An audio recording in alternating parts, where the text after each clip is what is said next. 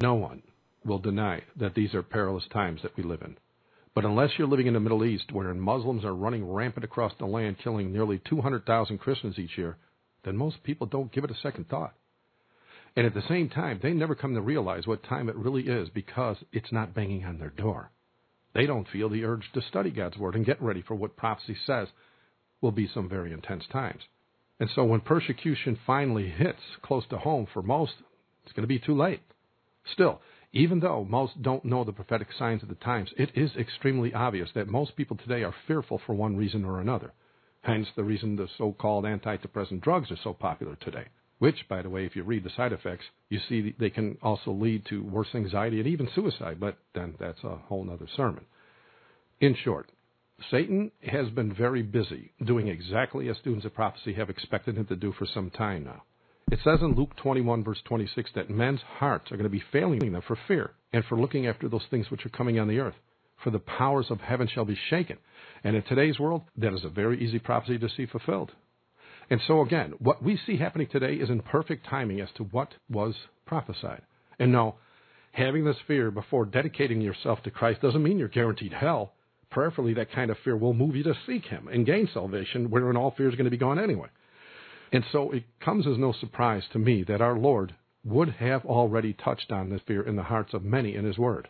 And sadly, this is another reason Satan keeps most people out of the Bible. For it is also written in Hebrews chapter 4, verse 12, that the Word of God is quick and powerful and sharper than any two-edged sword, piercing even to the dividing asunder of soul and spirit and of the joints and marrow, and is a discerner of the thoughts and intents of the heart. The Word of God is that powerful. And with that deep of a connection to the soul of the believer, one can see how easily the peace of Jesus can be cultivated in the heart.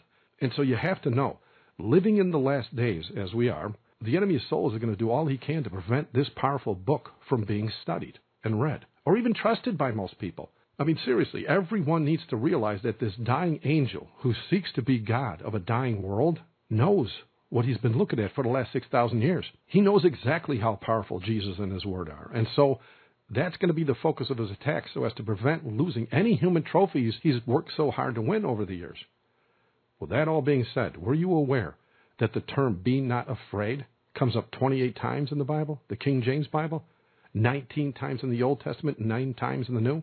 But as I was in the Word the other day, the Lord opened up to me one time in His Word wherein He said it from His own lips while walking on the water. Check it out. It's in Mark chapter 6.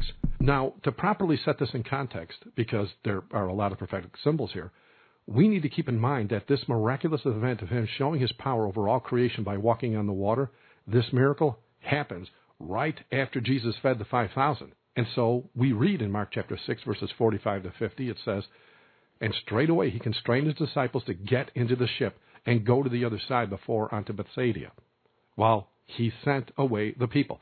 And when He had sent them away, He departed into a mountain to pray. And when even was come, the ship was in the midst of the sea, and He alone on the land. And He saw them toiling and rowing, for the wind was contrary unto them. And about the 4th watch of the night He cometh unto them, walking upon the sea, and would have passed by them. But when they saw Him walking upon the sea, they supposed it had been a spirit, and cried out, for they all saw Him, and were troubled. And immediately He talked with them and said, Be of good cheer, it is I, be not afraid."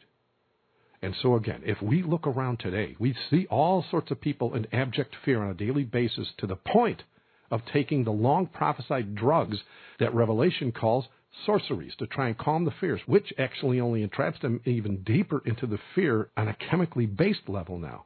They place their faith on the pill instead of the Lord, and that's where Satan needs them to be. And it's not just the legal drugs the AMA pushes. The street drugs and free-flowing alcohol from every spigot known to man is also the mind-numbing remedy for some people. And yes, that was prophesied for our day. For it is written in 2 Timothy 3, verses 1 to 4, that in the last days men shall be lovers of pleasures more than lovers of God. And by the way, the fear many have deep within is mostly based on misconceptions of reality. Now, yes, reality itself can be quite scary when you look at the mass killings, the suicides, the wars and rumors of wars, and then, of course, which is happening in nature. But notice this. Luke 21, verses 25 to 27 says, "And there shall be signs in the sun and in the moon and in the stars, and upon the earth distress of nations with perplexity, the sea and the waves roaring. men's hearts failing them for fear and for looking after those things which are coming on the earth, for the powers of heaven shall be shaken, and they shall see the Son of Man coming in a cloud with power and great glory. The fear of the people all over the world confirms this prophecy is fulfilled in our day. And yes, this prophecy is specifically for our day and our day alone. How do I know that? Well, the last verse in that passage says that after the fear wells up in their hearts, it is then shall they see the Son of Man coming in a cloud with power and great glory. That only happens at the end of the world, brothers and sisters. This is not a prophecy that can be marked at any other time in history. Even the Great Tribulation, wherein hundreds of millions of Christians were tortured and killed by the popes during the Inquisitions, cannot declare this prophecy for their day because this passage perfectly declares the timing by speaking of the second coming happening directly after it. And the mention of the signs in the sun and the moon and the stars does correlate directly with what Jesus stated in Matthew 24 when he was talking about the Great Tribulation, wherein those signs happened after the Vatican stopped killing the Christians in the late 1700s. I got them listed on the site. Because directly after Jesus mentions those signs, he states this in Matthew 24:30. Then shall appear the sign of the Son of Man in heaven. And then shall all the tribes of earth mourn, and they shall see the Son of Man coming in the clouds of heaven with power and great glory, as we just read from Luke. 28 times the Lord has declared, be not afraid in his word, for a reason. It has to do with who you believe. If you have fear, then the one who spoke via the Holy Spirit in 2 Timothy 1 verse 7 is declared a liar by those that are fearful in these last days, because it's plainly written by Paul that God hath not given us a spirit of fear, but of power and of love and of a sound mind. Putting all the scary things aside, think of this as well. For a Christian to declare he or she has fear of ridicule, persecution, and even death means they don't believe Jesus. When he said in John 14:27, peace I leave with you, my peace I give unto you. Not as the world giveth, give I unto you. And then he finishes by saying, let not your heart be troubled, neither let it be afraid. I mean, the bottom line here is this. Either you trust Jesus or you don't.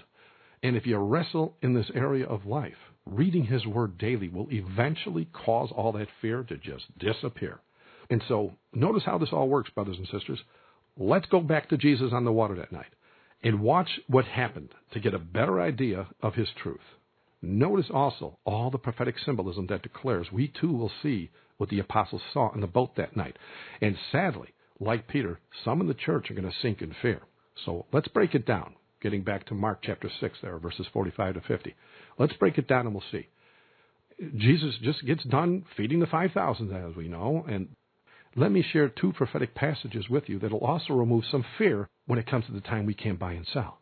Isaiah 33, verse 16, it says, he shall dwell on high, his place of defense shall be the munitions of rocks, bread shall be given him, his waters shall be short. Now check out Psalm 78, verses 18 to 20. And they tempted God in their heart by asking meat for their lust. Yea, they spake against God, and they said, can God furnish a table in the wilderness? Behold, he smote the rock, and the waters gushed out, and the streams overflowed. Can he give bread also? Can he provide flesh for his people? And we know what happened, right? He did, in fact, send the quail as well as the manna. And so even the fear of wondering where your next meal is taken away by the Lord and the peace he promised you. It goes on to say in Psalms that those doubting he will do as he promised angers him. I mean, why is mankind so stupid to believe he won't keep his promises? I mean, our God is not flaky like Satan, who has to lie just to get you to trust him. And so just as Jesus fed the people in the desert in a miraculous way moments before he appeared on the water that night, he fed 5,000 to make an obvious point to all what's entailed next. After feeding all the people, Jesus then commanded the apostles to get into the ship, head out in the exact same way he tells us to get busy doing the work. It then says that Jesus went into prayer that night, and yes, we are in the night of prophetic time as we speak, and he is right now in the presence of our Father doing all he can to assure that which his bride is called to do, she will do when his promised blessings flow upon her. And so we are doing the work as commanded, just as the apostles were commanded to be in the midst of the sea, which students of prophecy knows, being in the midst of many peoples, nations, and tongues. And is it not written in Ecclesiastes 11, verse 1, that we should cast thy bread upon the waters, for thou shalt find it after many days? All of us have been casting this truth he has given us upon many different waters, as some of us are thousands of miles apart and in different states as well as in different nations. And also notice how the Lord made it possible for us to meet online each Sabbath, wherein we can literally cast upon many waters from the comforts of our homes using an online church service. And continuing in what happened that night, just as Jesus was separated from the apostles while in prayer, Jesus is right now in constant communion with his Father in New Jerusalem, protecting, blessing, and guiding us as we do this work in the midst of the many waters he commanded us to go forth in. Jesus looks from where he is and sees the apostles on the sea and how they are toiling and rowing against the wind. As students of prophecy, we also know that the wind that is against us actually means false doctrine. And as he saw the apostles rowing against the wind, he looks down from heaven to see us toiling and rowing against all the false doctrines that the wolves are spewing forth in every soul or in the many waters we're trying to reach. And so press on. For it is also written in Ecclesiastes 11, verse 4, that he that observeth the wind shall not sow, and he that regardeth the clouds shall not reap. And so ignore what the wolves are saying and do the work. And yes, one can see the connection between that warning and how it pertains to what we find in Proverbs 22:13, which says, the slothful man saith, there is a lion without, I shall be slain in the streets. We need to ignore all the false doctrines being spewed by the wolves as well as the threats being growled by the lions. We have a sacred duty, and we have been commanded by our King Jesus in Matthew 28, verses 19 and 20, to go ye therefore and teach all nations, baptizing them in the name of the Father and of the Son and of the Holy Ghost, teaching them to observe all things whatsoever I have commanded you, and lo, I am with you always, even unto the end of the world. Amen. Okay, now as Jesus was getting closer to the boat, all the apostles got frightened. And so just as he's getting closer to the world to appear in the eastern sky, all the people, and this includes most Christians, are scared out of the wits because they love the world and don't want it to end. And seeing the signs, consciously or even subconsciously, it means it really is all about to end. But those that know Jesus is Lord, Savior, and King hear his voice, like his apostles heard on the boat that night when he said, it is I, be not afraid. In short, we really do look forward to the day when all that the world pummels us with on a daily basis will forever end. You know, this actually reminds me of a dream I had in my very early walk with the Lord. I was standing in the dining area of my parents' home, and as I looked out of the sliding glass doors, I saw the world was coming to an end outside. The eastern sky was ripping wide open, and I knew what it meant. And my knee-jerk reaction in the dream was to run away from the window to seek some sort of shelter because it literally frightened me to the core in a way I never felt before. And even though I knew it would be hopeless, I still ran away at first.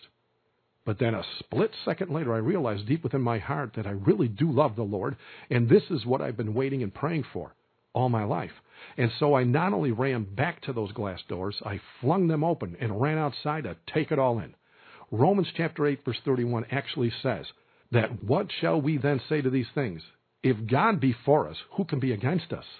In other words, Satan himself, with all the scary lies that he pumps into our minds while awake or even while we're sleeping in nightmares, he won't be able to stop even the youngest babe in Christ that steps out in faith from realizing and even proclaiming the truth. And like the apostles of old, the knee-jerk reaction may very well be fear like they had when they thought Jesus was a ghost. But when the child of God comes to his or her senses, then a smile grows from ear to ear, knowing their Lord and Savior is close by. You know, I was extremely green in the truth when I had that dream, and like many of you who have had similar dreams, when faith kicks in, Satan has no chance whatsoever to stop us from doing as King Jesus commands. And so don't think ill of yourself if you have fear for a split second or two. If you're an obedient child of God who loves him and embraces his word as truth, you will snap out of it quite easily. You know, it may take a moment or two, but you'll come to see the truth. Hence the reason Satan never bothered to tempt Peter a fourth time that night after he denied Jesus 3 times. Peter's faith finally kicked in when that rooster crowed, and Satan had to flee and come up with a different way to attack him because he knew it would be a waste of time to tempt him now. He would have said, oh, yeah, I was with him. He wouldn't have any problem at all. But getting back to the boat, we now see that during that night on the water, Jesus was literally coming to them in the 4th watch of the night. If you have seen my study on the website about 7 churches and 4 movements, you know that we, the remnant of her seed, are right now in the 4th watch, doing the work just as prophecy predicted and historic record now confirms. It is during the 4th watch that we see the apostles noticing a man walking on the sea, and at first the knee-jerk reaction is they become fearful, right? Now, we can look at this in 2 ways. Number 1, When Antichrist arrives in the fourth and final watch of the night that we are in right now, many will be very troubled and even fearful when that happens. For them, it'll be a great ordeal to escape that fear because that type of fear is not of God. For Satan has no power over God's people in this respect. That kind of fear comes from Satan's obedient people. And number two, when some of us see the sign of the Lord coming in the clouds sometime before he actually splits that sky, some of us will be troubled with a godly fear, knowing we are undone and not ready to meet him. It is then the prophetic utterance from Isaiah will make better sense to us. For it is written in Isaiah 6, verse 5, Then said I, Woe is me, for I am undone, because I am a man of unclean lips, and I dwell in the midst of a people of unclean lips. For mine eyes have seen the King, the Lord of hosts. But if you notice, immediately after the apostles see Jesus on the water, Jesus declares, Be of good cheer. It is I. Be not afraid. He says that quickly because he loves his bride that much. And since she loves him too, that kind of fear is easily washed away because it is only there due to how much we love him and want to be the better for it, as Isaiah intimates in the comment about being undone. Yes, we are undone, but we only feel that way because of our King and how we seek to emulate his perfection and still fall far short of it. And since this all happened in the fourth watch of the night for the apostles, that means this all happened in the hours right before sunrise. Being in the fourth watch prophetically as we are right now, the next thing that happens is the Son of God appearing in the eastern sky like an eternal sunrise unto all his people, for we are now headed to New Jerusalem, wherein it says in Revelation 22, verse 5, that there shall be no night there. And they need no candle, neither light of the sun. For the Lord God giveth them light, and they shall reign forever and ever. And now, check out what happens next. And notice how Satan will always seek a way to take advantage if given a chance. Right after Jesus calms their fear, notice what happens next. Matthew 14, verses 28 to 33. It says, And Peter answered him and said, Lord, if it be thou, bid me come unto thee on the water. And he said, Come. And when Peter was come down out of the ship, he walked on the water to go to Jesus. But when he saw the wind boisterous, he was afraid. And beginning to sink, he cried, saying, Lord, save me. And immediately Jesus stretched forth his hand and caught him, and said unto him, O thou of little faith, wherefore didst thou doubt? And when they were come to the ship, the wind ceased. Then they that were in the ship came and worshipped him, saying, Of a truth, thou art the Son of God. Okay, there's a lot here, so bear with me for a moment. And by the way, just so you know, walking on water for Peter is just as miraculous and unnatural as it will be for those of us that will be flying into the air to meet the Lord Jesus at his second coming on that great and dreadful day. But notice this. Jesus puts forth a command. This time it is merely to come onto the water with him. Peter steps out and is actually walking on the water here. But suddenly, he takes his eyes off Jesus. And that is when Satan took advantage. Peter was a fisherman. He knew all about the dangers of the sea, and especially in a storm. And so Satan welled up that fear and all those memories of the past, of perils that Peter had in his heart and memory, by whispering all sorts of facts about how dangerous it was to be standing on the water in the midst of a storm. And because Peter took his eyes off Jesus, Satan's voice became very difficult to ignore. And so Peter's memories of days gone by and hearing about and even seeing all sorts of dangers on the sea came into mind with perfect clarity, no doubt.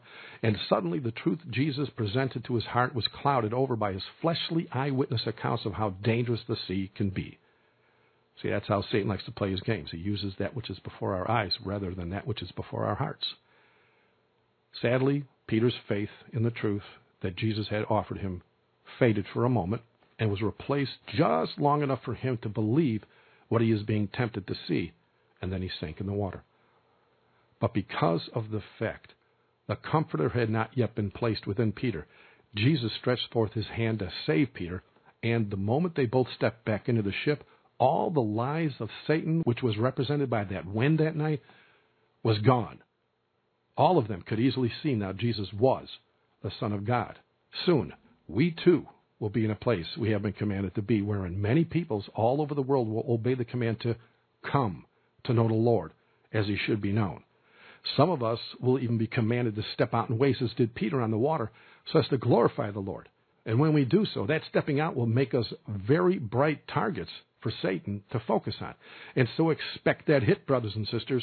Don't let the enemy cloud your faith with all those fleshly so-called realities when Jesus can literally change realities in ways that the most learned scientists can't even explain.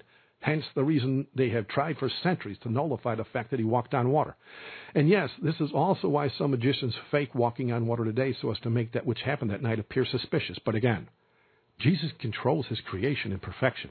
And not only will some of us be able to step out of the proverbial boat one day, all of us, if we are obedient to the end, we will fly to meet with Jesus in the air. All of us will be. And some of us have already been tested in similar ways to lose faith so as to allow fear to well up in the heart. I recall years ago when 11 doctors were telling me that my son was going to die before sunrise. And that got to me that evening as I was in prayer. But as I was praying, the Lord placed a very obvious thought into my mind, wherein I saw Jesus on the water, and him asking me to step out onto the sea, just as he did with Peter. As I did so, I saw all sorts of doctors bobbing in the water all around me, spewing all sorts of scary things about my child's soon demise. But the thought became clear as to what I was being reminded of regarding what happened that night 2,000 years ago. And so I ignored all the doctors. And my son survived that very night. They said that he would die. And not long after that, he walked out of that hospital. All of us are going to be tested in very strong ways very soon. But do not have any fear at all, brothers and sisters, because we know what time it is. We know the task at hand. We also know that we are being targeted. And soon that latter rain will fall. And we will step out of that boat and do a work no other people could do. And not long after stepping out, we too will see the wind of false doctrine whipping all around us. But at the same time, it will completely stop when our faith kicks in. And then we will see the Lord coming in the clouds with great glory and know what the apostles knew that night with perfect clarity. The split second Jesus stepped into that boat. He truly is the Son of God. He truly is our Savior. He truly is our King and Creator. And he truly is coming soon. Thank you for watching. God bless.